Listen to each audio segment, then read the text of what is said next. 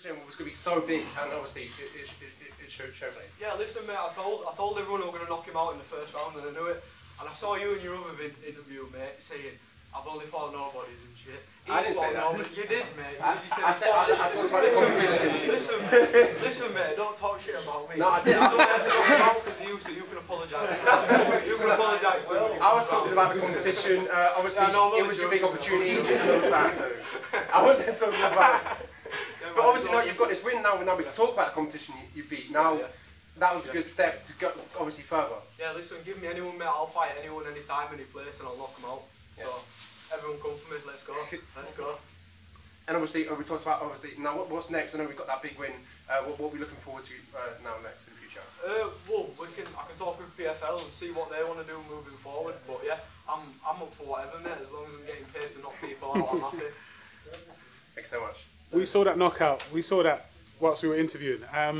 Is that how quick you plan to get the fight behind you? Yeah, I've been saying all week I'm going to knock him out in the first round, and we was like, oh yeah, say what you want, but I knew, I've seen it, I've dreamt of it, mate. I knew I was going to knock him out in Common the first theme. round. Yeah, that's brilliant, man. Nice one, man. Congratulations. So, did you expect to get it done that quickly? Yeah, mate. Like I've said, I'm always ready to get him out of there, and I've never felt as good in a fight camp, to be honest. You know, I've really settled in at Manchester top team now, and I'm ready to go all the way to the top. I'm really ready. Having people like Kane, McGrillen, Dakota, staff, everyone like that in your corner and pushing you in the gym every single day, how much do you think that contributes to your development as a fighter? Massively, mate, massively. You know, we've got a good team. We're all young. It's a very young team. You know, the gym's only been open 3 years, and we've got fighters in every major organisation nearly in the world. You know what I mean? So we're in there every day. We work together. There's no working against each other. We're a proper team, and we all want the best for each other. So yeah, that's a massive part of it.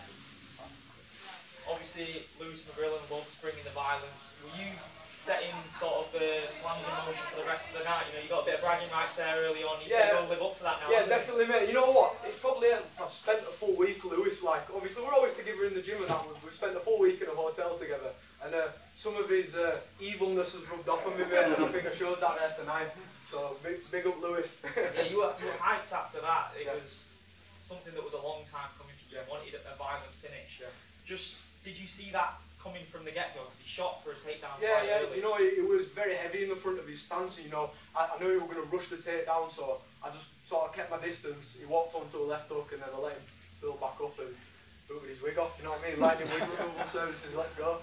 Things have accelerated very quickly since the lead show that you main evented in the Vida promotion, which was incredible. You've got that fanfare. You've got an amazing sort of raucous crowd from Leeds, and we've mentioned how great of a fight city that is. What's it been like with the added attention on you this week? We've seen you all over Instagram with PFL. It's been incredible to see. Yeah. You know what? I didn't think I got that much media attention compared to Lewis, but obviously Lewis is a superstar, mate. You know, he's blown up on every social media platform, so that's why I knew I had to put a show on tonight. I knew I had to put that show on, so everyone wants to talk to me now. Yeah. Obviously, PFL. The main PFL doesn't have an active bantamweight division, does it? No. Is that your way of saying get the bantamweight? Yeah, let's go. Give me some elbows, man. There's no elbows, mate. I want to elbow people. I want violence, mate. I want violence. Obviously, coming from the amateur side of things, you've had that before, Yeah. haven't you? But was that an ongoing conversation you had in your head saying, do not elbow? Yeah, definitely, because I threw a few in the warm-up, mate. I was like, oh no, not allowed to do that, not allowed to do that. But yeah, you know, any rule set, I'll smash everyone, mate. So let's go. This is your space now to say, give me a contract. So yeah, man. Yeah. How much you want to pay me? Offer me. Make me an offer, PFL. Yeah. I'll let you enjoy the rest of your night. It's going to be an amazing time for Manchester top team, isn't it? Absolutely. Larone's win last week, everything that he's gone through. Was that a major inspiration as well? Yeah, 100%, mate. You know, it's good to train with the guys that are already sort of in the top fighters in the world. Do you know what I mean? Because I can test myself and see where I'm at. If you're not surrounded by the best, you don't really know how good you are. Like, so that is a big part of it, yeah. You know, and when you have like them guys saying, you know, work a bit harder and you can be here as well, then it means something. Do you know what I mean? So yeah, definitely. Post-fight bonus as well? Yeah, hopefully.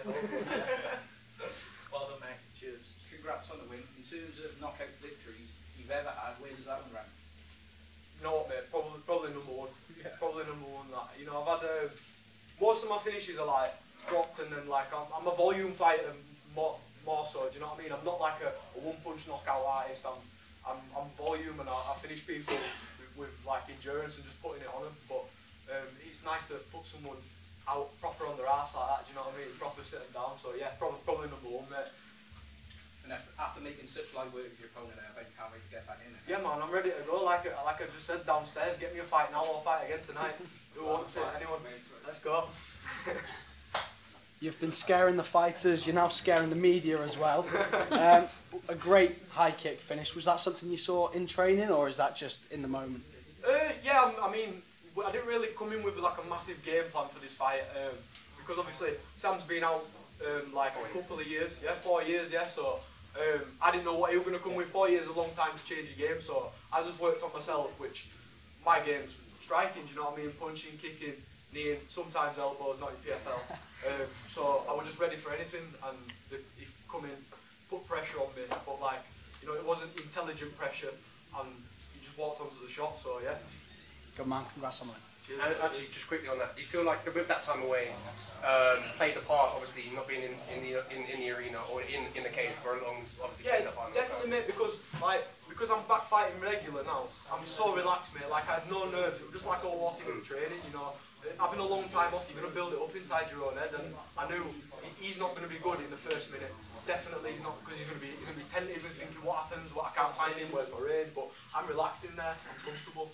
And then just lastly from me, I know I caught you at Machine Red the other week. It was fantastic. Obviously, Ibrahimov put on a fantastic performance. Now you've put on a fantastic performance.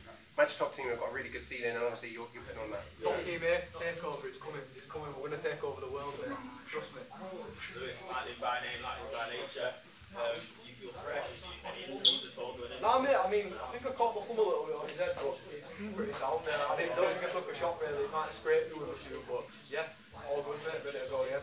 Nice. What are we celebrating after? Is it Cole Lane in Leeds, or is it Dean's game? I think I'm going to go see all my mates downstairs now and see what I want to do, but I think it's going to be, you know, a bit of a chill one.